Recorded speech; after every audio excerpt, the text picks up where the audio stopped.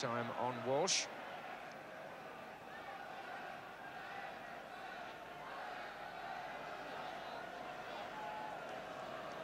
That's Mickey Thomas, and a very good effort.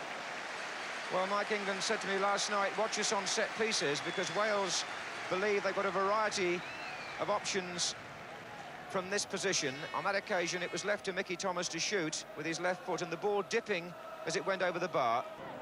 Here's Nicholas. Oh, Burns missed it, and here's James. James cross, and Alan Rough got a hand to it, but that's a good goal. Walsh the scorer, but Leighton James made it. Leighton James crossed low, Alan Rough got a hand to that, and as it came out, Ian Walsh had an easy job from the rebound, but it was an emphatic finish nonetheless. But look at Wales here on the counter. Carl Harris. Cut out by Neri. Harris was back in again. McQueen uncertain. Mickey Thomas this is. And he's getting past McQueen, and Walsh is on the far post again.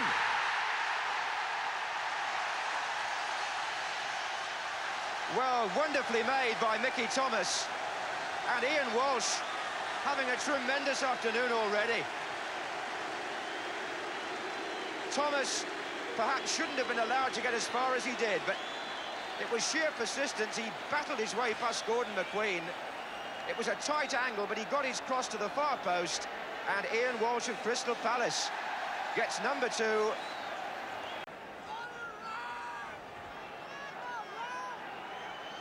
Here's Nicholas, and the block by Gray. Ratcliffe.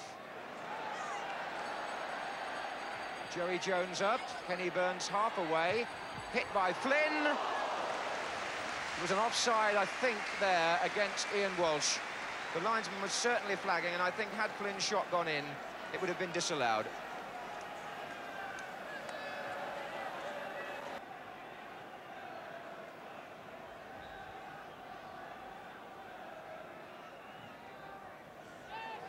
Here's Harris.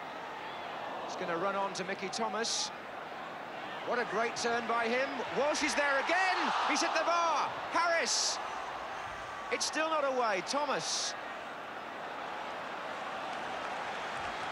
And the crowd applauding Ian Walsh. What a match he's having here.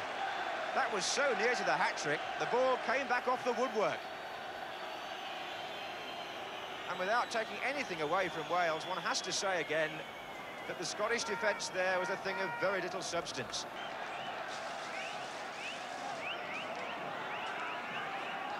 Provan. There's Jordan. It's come back to Neri. It was a good effort.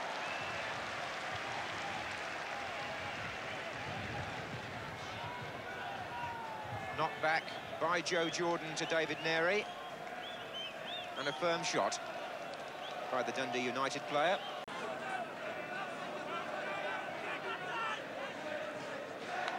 And now Harris from James. Oh, a shot! Well, the Brazilians couldn't have bettered that one. Terrific volley by Carl Harris. Instinctive, hit superbly well, bending, and Alan Rough, to give him credit, reacted sharply. He had to turn that over. Good save by the Scottish goalkeeper. To thread their game together the way the Welsh have.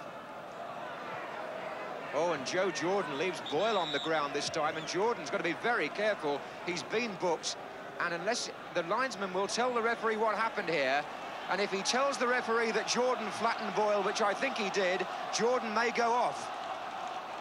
Terry Boyle was knocked to the ground as Jordan ran with him there, and I've got a feeling we're going to have a sending off here of Joe Jordan. The referee has already booked him for the challenge on Dai Davis. Jordan went for Terry Boyle there in that collision, and the referee goes across and shows the red card. And Joe Jordan is sent off for persistent violation of the laws. Having been booked for one foul, he committed another off the ball, and he goes. Flynn, Jeremy Charles nicely away from Gordon McQueen. Leighton James is in the centre. This is still Charles. Oh, good stop by Ruff. Harris. Wide to Thomas, it's not over yet. Well, what a tremendous run by Jeremy Charles. This powerful young man, one of the great products of Welsh football in recent years, striding on there, beating Gordon McQueen, continuing his run and then letting fly from not the best of angles, and Alan Ruff again instinctively making a fine save. McGrain. And the referee blows to signal 6 wins out of 6 for Wales. And for the goalkeeper, Dai Davis, on the day he broke Jack Kelsey's record and captained the side, a very satisfying afternoon. 2 first-half goals, giving his side a comfortable victory and put them on the way to Wembley and indeed to that match against the Soviets in 2 weeks' time. As for Scotland, a very disappointing day for them in every sense. Not their strongest team, disjointed without the Liverpool and Ipswich players, but Joe Jordan sent off after twice following through on opponents. His side never looking truly like getting back into the match, and in the opening game of the British Championship, the final score at the Vetchfield Swansea is Wales 2, Scotland